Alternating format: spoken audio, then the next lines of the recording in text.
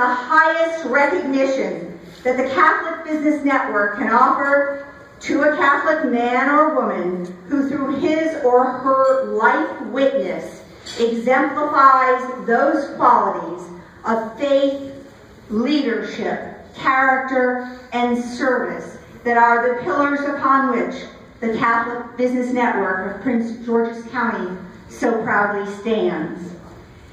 This award is presented annually to a Prince Georgian who has enriched his or her church, community, school, and profession through an unwavering personal integrity and a desire to be a force for good in the world. Our 2014 Hometown Hero is a man who meets and exceeds every aspect of the criterion that we have established. Tony attended St. Camilla's Grade School and Good Counsel High School. He is a graduate of the University of Maryland. And he has worked in the financial services industry since 1988 and has through the years distinguished himself. He is a man of generosity and passion who gives of his time and talent in remarkable and life-affirming ways. Tony is a two-time past president of our Prince George's Catholic Business Network.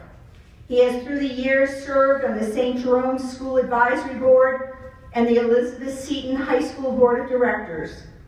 Tony has also served on the board of the Notre Dame Education Center, which offers programs to help inner-city Washingtonians acquire literacy and technical skills in order to receive their high school equivalency diplomas.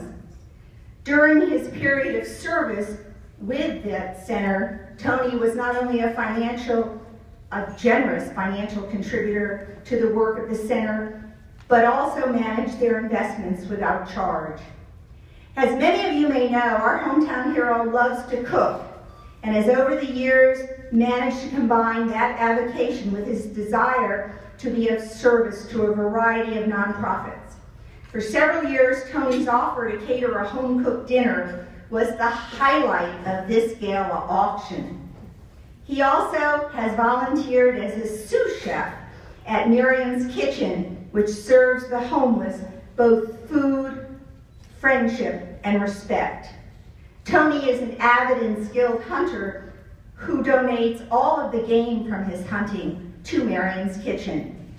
Tony has also been actively involved with the Armed Forces Foundation, the Wounded Warrior Project, and the National Intrepid Center of Excellence.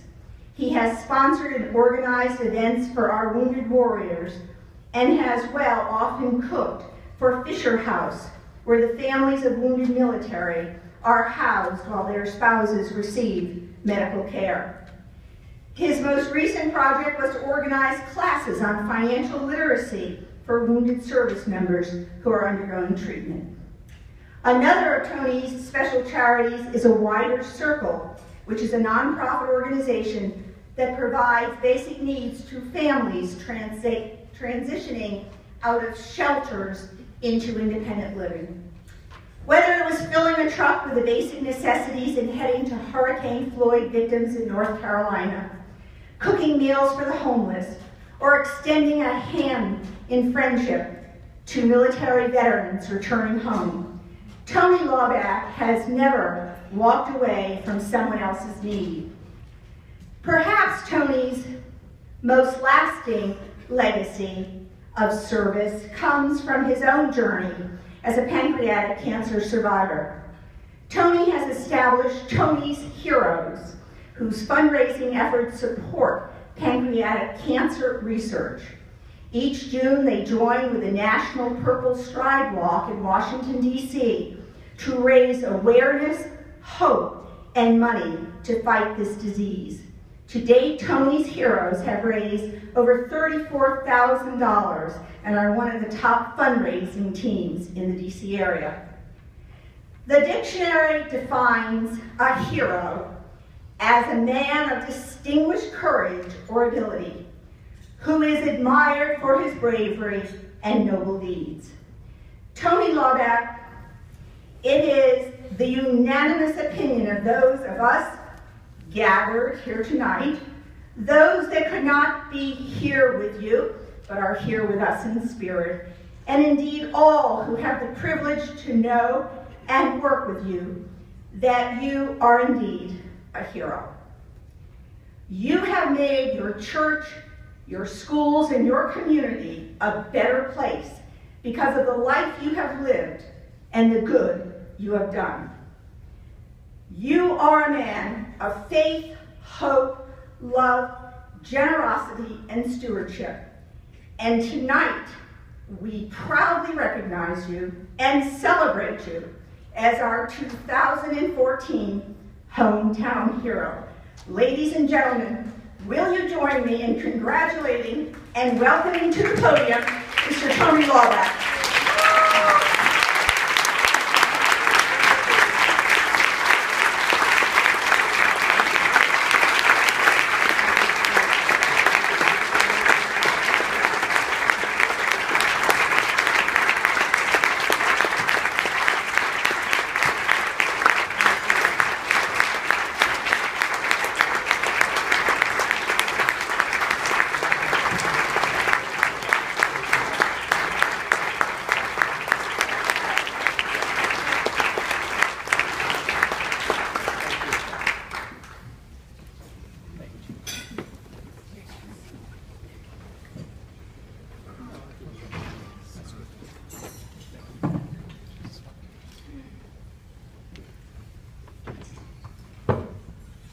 Say I don't know how to respond to all that. I wasn't sure who Heather was actually talking about.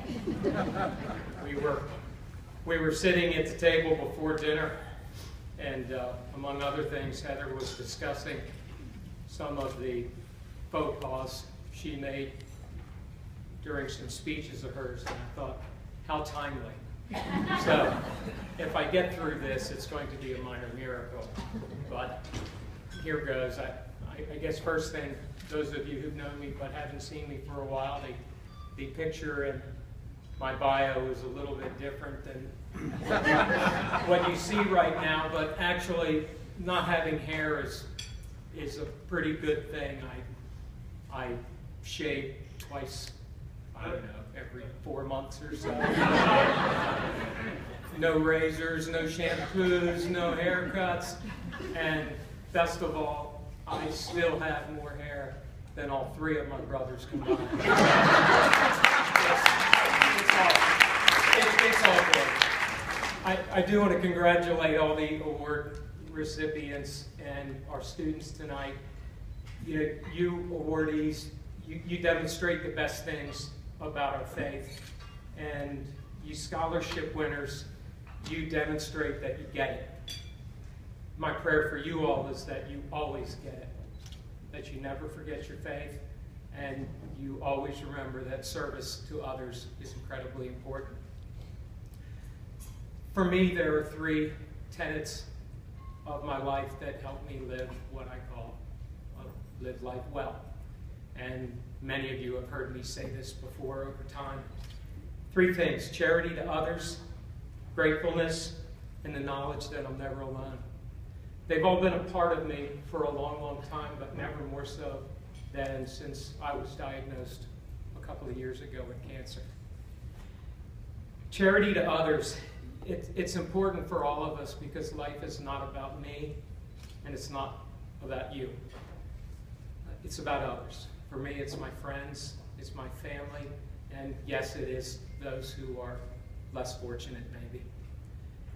I learned about life, or I learned about charity to others early on, as I think most of us do.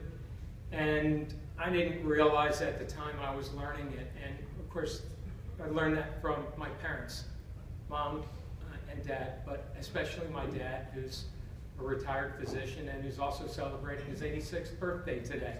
Happy birthday, Dad.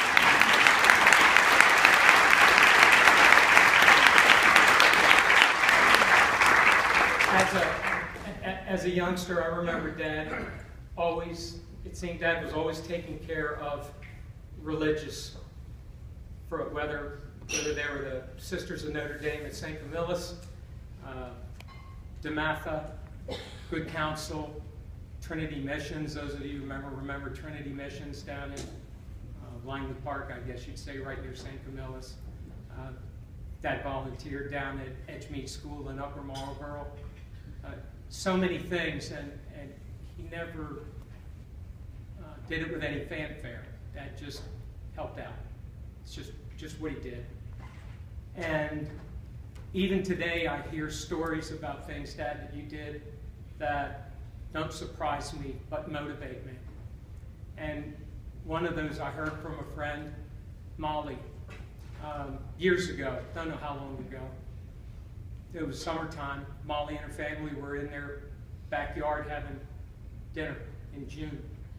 And out of nowhere, a tree branch just broke off a tree and it crushed the table. And Molly was hurt really bad. She didn't work for 7 months. And Dad talked to her all the time, asked her how she was doing, never once asked her when she was coming back to work, but he paid her every single week until she came back. And nobody knew about that, but Mom, Dad, Molly, her husband, and her kids. And I don't think any of my siblings know what Dad did. It's just the way you are. And I learned from that. And with that in mind, in the bar that you've set and the example that you set, this award really isn't mine. It's yours. And you go home with it tonight.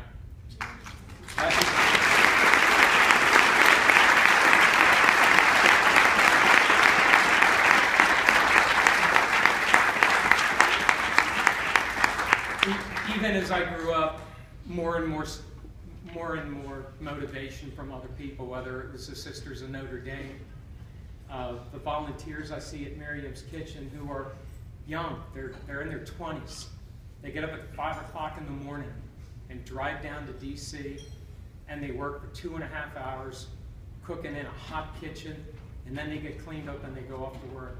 These are 20-something-year-old kids who just want to help. They do what they can to help. I think about the people who formed years ago the Catholic Business Network of Prince George's County, and the people who still work today to make this group what it is. I mean, we're at almost $500,000, and it's a handful of people who run this organization with the help of lots of others, obviously. But it's just amazing to see the work that people do on behalf of others. Closer to my family is a story about my brother Chris. Chris loves to read. And years ago, he volunteered to help a young man learn to read and write. And for 4 years, Chris worked 2 nights a week with this young man, teaching him to read and write. That young man now owns a successful business that employs 15+ people. And over the years, he's probably touched 100 lives. And it's in part because my brother took time out twice a week to help him learn to read. And what do you think gives my brother more satisfaction? Doing what he did to help this young man learn to read and become a success and contribute to society, or find himself a new car, a suit, a TV, or something? You know what it is. If we're lucky, we get to see the fruits of our labor. Cap Mona mentioned it earlier, and Cap, you hear it. Every now and again, people get back to you and say thank you. But it doesn't matter whether we see the end result a year, 2, 3, 5 years later. In one case, I was really fortunate in that I did. Years ago, I met my friend Stephanie Solari at St. Jerome's when we worked on the board. And some years later, when I was on the board at Notre Dame Education Center, and we were looking for a way to raise money, Stephanie suggested that a friend of hers, Margaret Allman, might do a show for us to raise money. That was in about 2000. And in 2005, Maggie became my wife. Now, Was that karma? Was that luck? Was that God's way to say attaboy to both of us for doing the right thing? You know what I think. You know what I believe. For you young people, those of you still in college or in high school, or you 8th graders moving on, a couple of things to think about. I didn't always have the financial resources to help people as much as I wanted. So I decided to do things about which I was passionate and help people through them. That's how I got involved in Miriam's Kitchen. I love to cook. So I volunteer and I cook. I do love to hunt and fish and shooting sports. And although it wasn't my original idea to work with vets, I actually talked to a friend of mine who did. The light went on. And for the last few years, at every opportunity, I try to help those men and women. It's incredibly satisfying. And so just think about that as you all get older and you grow. It's going to be a while before you have the financial resources to help people. And that's okay. That's all right. But think about things about which you're passionate and see if you can parlay that into a way to help people in need. If you need motivation, you don't have to look very far. You can look to your parents. You can look to the volunteers who help out at your school. You can look to your friends who are already involved. If you need something a little bit bigger than that, think about Pope Francis and the message that he sends out about charity and service. And if you need something even bigger than that, then just pick up a Bible. The second tenet is gratitude. I give thanks every day for what I've been given. And it's easy for us to remember or acknowledge the gifts we have. We wake up in the morning, we flick a switch, and a light comes on. We go into the kitchen, and we turn a valve, and we get cold water. We open a fridge, and we get something to eat. We get dressed for school or work, and we decide which of the 5 pair of shoes we own or more we're going to put on that day. And there are millions of people in this world who have none of that, some of them in our own country. And for all the good people do, they never will. But we have that. So, I'm a guy who was diagnosed with cancer.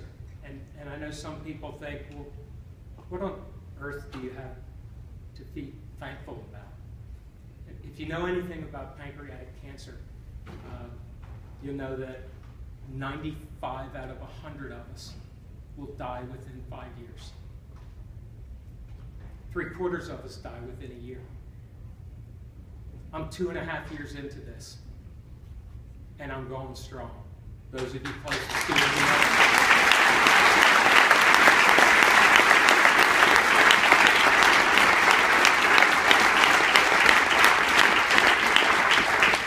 I know that I need to be thankful about much more than that. That I woke up this morning.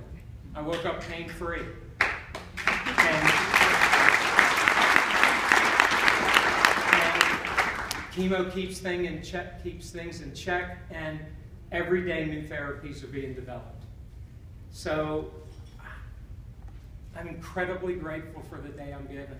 But even more important than that, I'm a people person. If you don't know me, and you should certainly understand if you know me, I love people.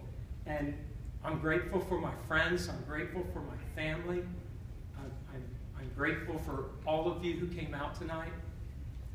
I could go on for 20 minutes with specific things that people do for me and in ways in which they enhance my life, but half of you are probably falling asleep now and are ready for me to sit down. Almost. I call all of these people closest to me my heroes. They're Tony's heroes. And I'm blessed and honored with all that people do for me.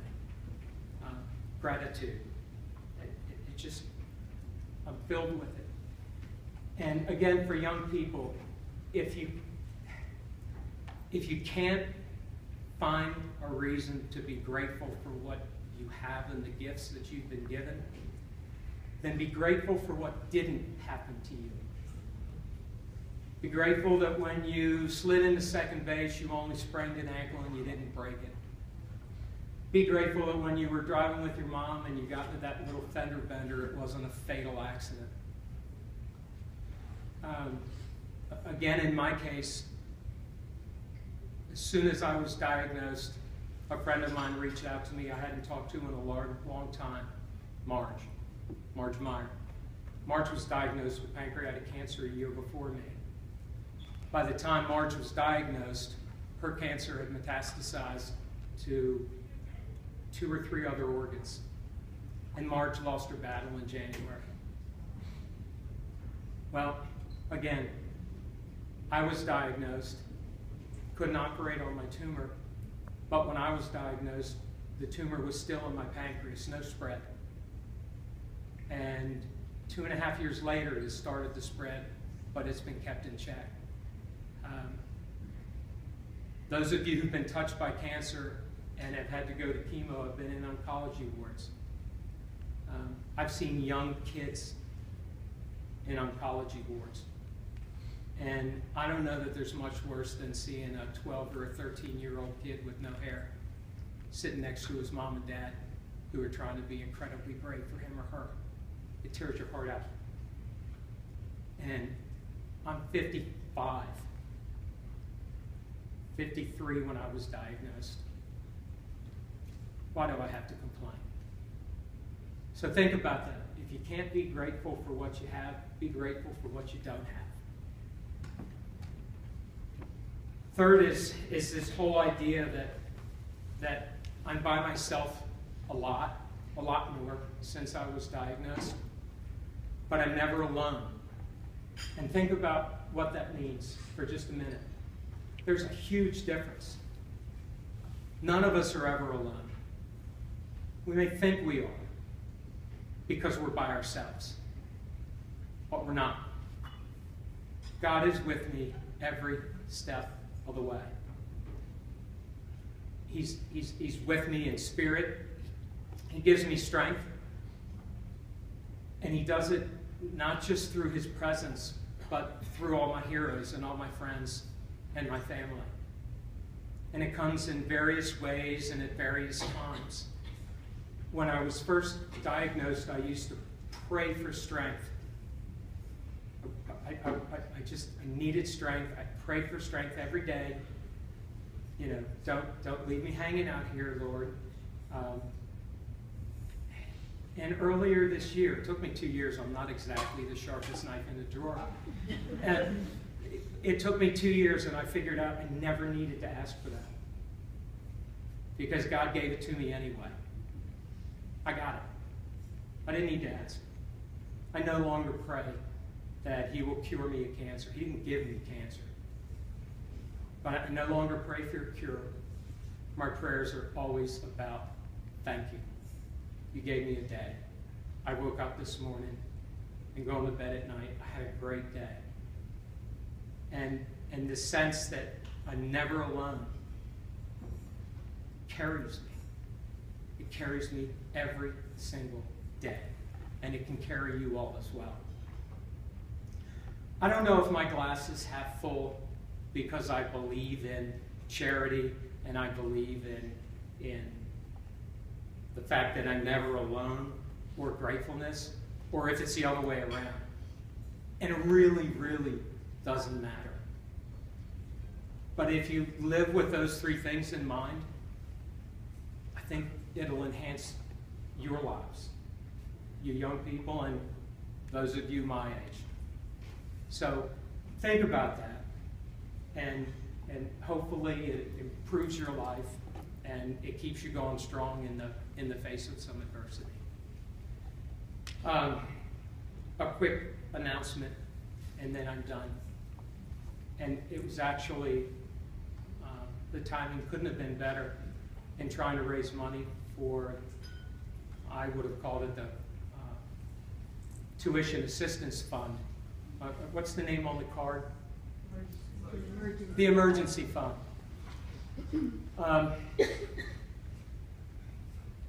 We don't always know what our actions are going to do and how they're going to be perceived and whether they're going to elicit a response. And I mentioned this, Kat, for you. 2 years ago, Kat made a tremendous gift, announced a tremendous gift to Catholic Business Network through all these scholarships. And I remember sitting in the audience thinking, boy, I would really love to be able to do that. And Maggie said the same thing. Really love to be able to help out. Drum roll, please.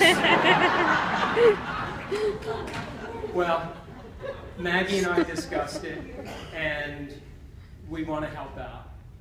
And we've agreed to pledge $25,000 over the next 5 years to help with that tuition assistance fund.